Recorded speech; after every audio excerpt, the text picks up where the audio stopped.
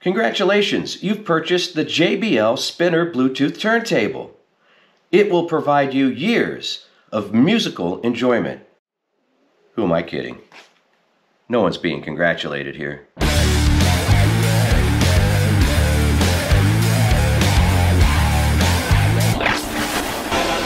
Hi, I'm Bob, and you are in the United States of Analog, my friends. Welcome. We've got something interesting for you today, the JBL Spinner Bluetooth Turntable, just out on the market. We're going to talk about it. We're going to evaluate it. We're going to see if it's right for you, if it's right for me. Who knows? You got to stay to the end to find out. And speaking of the end, if you like unboxings, I shot an unboxing.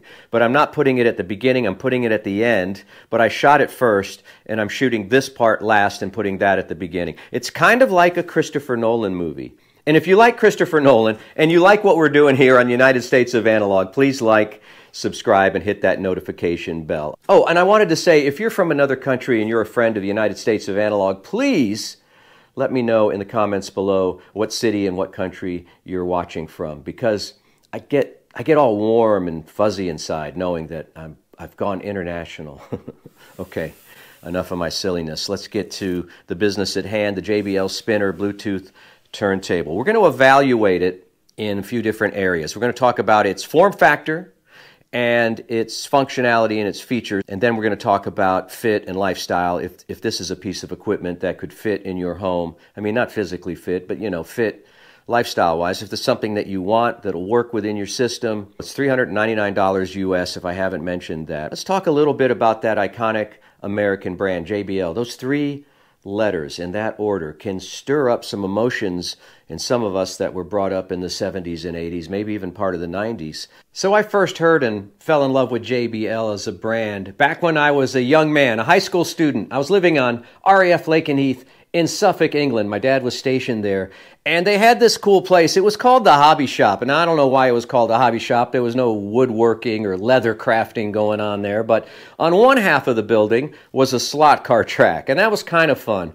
But I really got interested when I walked through the doors to the other half, where there was an audio store, where GIs could buy tax-free, low-cost components like Pioneer, SONY, Sansui, Kenwood, Bose 901 speakers. Remember those? Those things were all the rage back then. I'm not even sure you can give them away now, but back then they were super hot. And so were the L100s from JBL with that Quadrex, that orange Quadrex foam grill. Man, I really wanted those things, but I couldn't get those. I did manage to talk my dad into getting a full Sony quadraphonic system complete with a reel-to-reel. So I was pretty proud of that. And that's kind of where my hi-fi journey started and has led me to this point.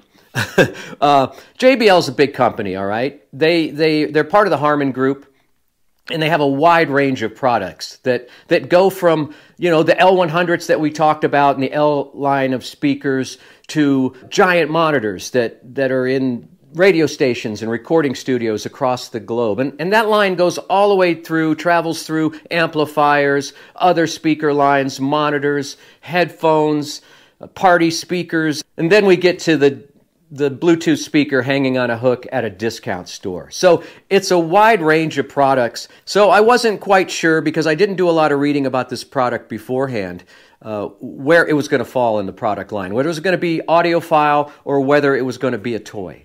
Anyway, enough about JBL as a company. Let's talk about JBL as a turntable manufacturer. Let's take a look at this, the form factor and the features. It's a traditional turntable design, 4 feet. None of the feet are adjustable, by the way. It has this plastic faceplate with these details in here and the large JBL logo. Man, they're proud of themselves.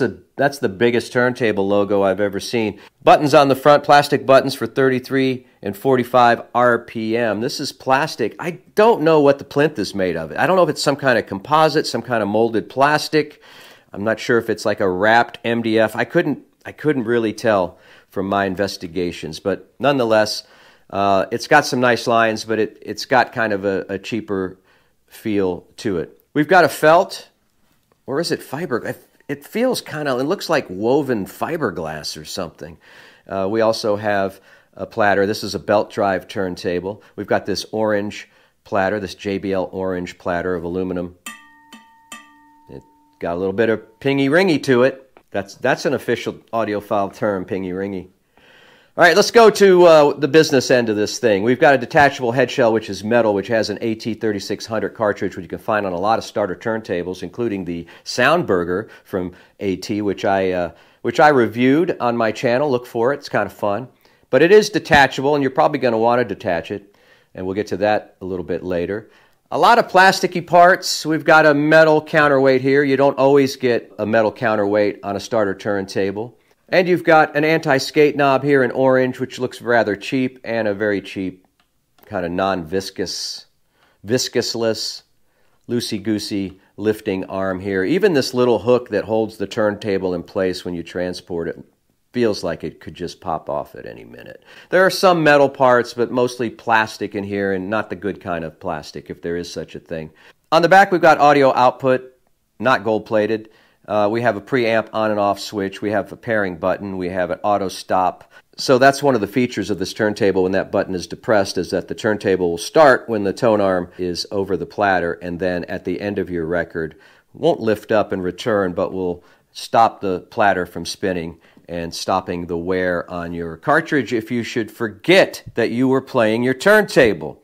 12-volt input, and you've got a power on and off switch back here. So you've got switch back here, and then you've got switches here you have to activate to play. So, okay, it looks like a turntable. It's got some nice design features, but the feel of it, the look of it is a little cheap for me. This is my least favorite part of the turntable, is the actual, some kind of frosted plastic dust cover with round edges, which don't match any of the kind of squared off edges on the turntable. So I don't get that. I wish JBL had just left that off, you know, put the money into other components here and made this thing a little nicer, because I normally don't use the dust covers anyway, because, you know, you keep them on your table. They can resonate while you're playing records and things like that. It's just, they're kind of a pain. So I just keep my dust covers off, and every once in a while I get a little makeup brush like this, and I just kind of dust the dust off of it. All right, little tip from your old Uncle Bob there. So one of my main complaints about this turntable is everything's in the back. You know, you've got all the connections, all the buttons to turn it on, the pairing, the preamp on and off, the auto stop on and off in the back. Now, I don't know about you, but when I play vinyl, I usually approach my turntable from the front. I think that's the way we all do it. And so to have to reach over and turn on stuff and turn off stuff would be kind of a pain, especially if this thing was put in some kind of cabinet or rack or something like that. You would always be reaching over the turntable and guessing. I guess after a while you kind of memorize the position of the buttons, but everything's kind of scattered back here. Oh, and let's get to some of the accessories. You get this very cheap plastic 45 adapter. You also get this non-plated cable, connecting cable. There is no ground cable with this turntable, and I wish this was a little longer. I could have used another foot in some of my applications. I think that's it. You get plastic hinges for the turntable cover. That's pretty much everything that's included in the box. Now, for my listening test, we're going to get to the sonic properties of this thing now. I brought out some of the old school classics. I wasn't going to put any new vinyl or any one-steps on here, any tone poets. So I went and got some of my my bargain basement finds. Alan Parsons Project, Eye in the Sky. We've got Dire Straits, Steely Dan Asia, and some Fleetwood Mac. These are all used records, but in pretty good shape. And they sound pretty good on a good system, because there may be a first pressing or two in there. And that's what I used for my evaluation. So initially, I ran this turntable through my shit manny down here, the Phono preamp, into the Macintosh 50-watt amplifier here, to the Heresy 3s from Klipsch, which may be a little overkill for this table. In fact, as I was listening, I was thinking that this turntable would probably benefit from a system that is its equal in quality. In other words, maybe just a Bluetooth speaker. Maybe that, what do they call those? Those authentics. Those authentic speakers from JBL are probably a perfect match for this, for some kind of starter system. Connecting this to a good system, a decent audiophile hi-fi system, is going to reveal a lot of the sonic flaws of this thing. And as I got to know this turntable over the last few days, I realized that it's not aimed at the audiophile market. I don't know if they're marketing it at the audiophile market, but it's really, it can't be used for that purpose. It just can't. The cartridge they put on here is a $25 cartridge. The AT3600, $25. This turntable is $400. I don't like that ratio. You know, turntables at the $399 price point. Let's talk about that. I mean, $399, $349 will get you an RT83 from Fluance with the Ortofon Red in it. There's turntables at $399 from Project and Music Hall, and I'll tell you, when you're dropping $399, you have all kinds of real turntable options, and I just don't consider this turntable as a real audiophile product. So if that's what you're intending it for, I'm going to stop you right there and say save your money and look elsewhere. And no offense to JBL if you're watching, I'm a little confused by this, because sound-wise, with the system I just described, was a little muddy. The lower mids were very boomy.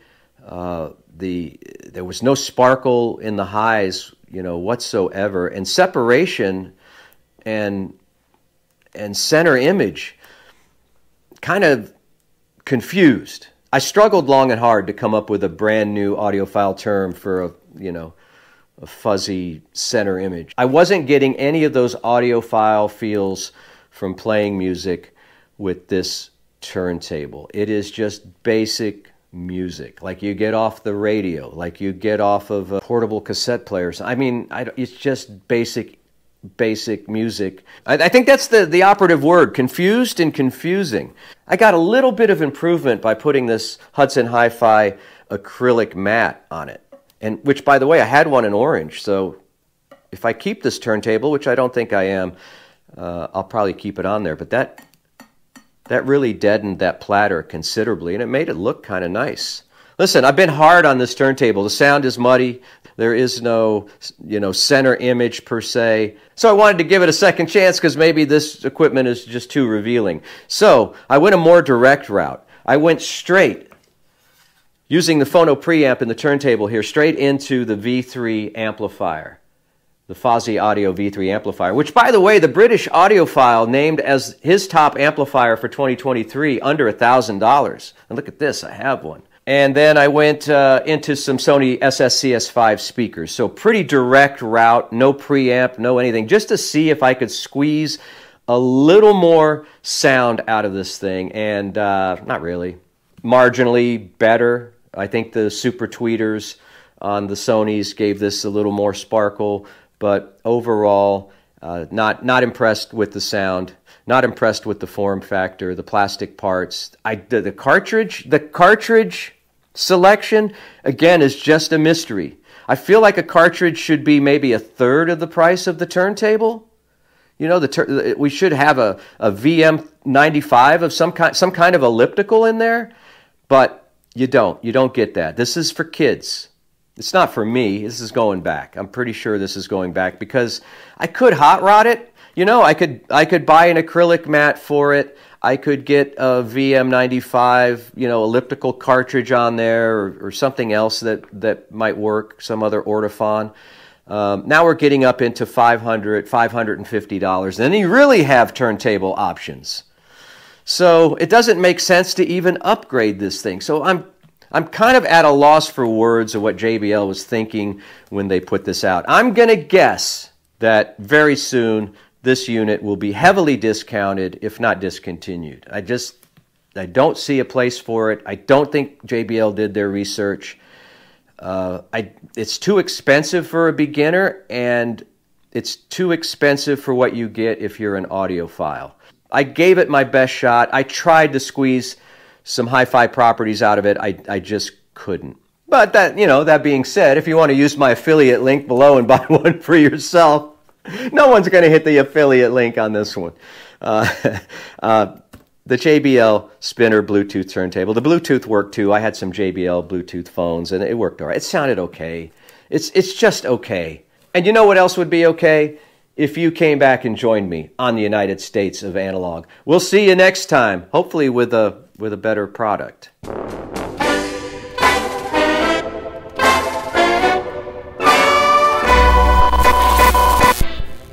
Well, little buddy, that was kind of hard on you.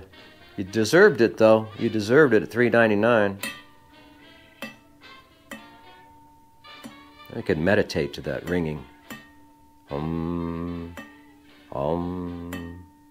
All right, thanks for jumping forward or sticking around for this unboxing. I'm glad you're here. I like to do turntable unboxings. I generally don't do a lot of unboxings, but turntables are particularly fun because there's always so many levels to deal with and so much discovery and little adapters and parts and stuff like that. So it can be a lot of fun. The pressure comes, though, with the fact that you've only got one shot at an unboxing. So let's get out the X-Acto knife. Let's open this up. The JBL Spinner Bluetooth turntable, retailing for about $3.99 wherever turntables are sold. I'm going to put the link below. And pardon me if I've already repeated myself. I haven't done the review yet. I'm filming the unboxing first, putting it at the end of the video, and then doing the review and putting that at the front. So there's a lot I don't know about this turntable. I'm not sure what market this is intended for at $3.99, but I'm sure that's been discussed in the materials that you've already watched. So there we go. We've got that open. And as usual, there's a box within a box. And remove that. And of course, we have a dust cover, which is nice to get at this price point. And I'm not going to take it out of the bag right now. Looks like we have a felt mat. We'll see how that goes. We'll set that aside.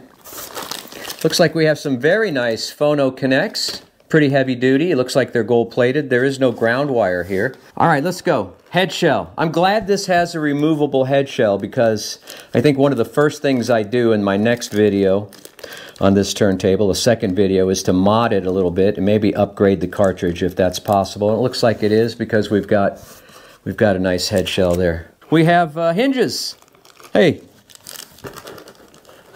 This is already better than some of the turntables I have that don't have hinges on the dust cover. So good on you, JBL. The plastic 45 adapter, weighing in at like 1/2 ounce. The counterweight. Well, you can see it has those, do you call those indices? Is that what you call that? Pretty compact, but heavy. That is the AC adapter. Maybe the belt is already attached somehow. One can only hope. Instructions, safety information, trademarks and licenses, all the important stuff. Don't forget, I always recommend you RTFM. Read the effing manual. See, they make it easy. Look at you, JBL. You're making it easy on me. This is really well packed. Hang on, I'm going to set this aside while I get the platter out. And I'm kind of curious about the platter. So we'll get the platter here. I'm kind of curious about this. This is where they're probably going to cut some corners. This and the cartridge at $3.99. Like I said in the review, or I assume I'm going to say in the review, at $3.99 you do have some options, but the belt is attached to, but look at that. That's that JBL orange that just gets your heart racing. This is a aluminum platter. Look at that. That does get your heart racing, though, that JBL orange. And this is, you know, they have a more subdued colorway. There's two colorways in this spinner turntable. There's one that's a little more subdued with grays and beiges or whatever. But you know what? I went with the orange accents because that says JBL to me. I've always wanted some L100s with orange grills. And now I have a JBL spinner turntable, a beginner starter turntable with an orange platter.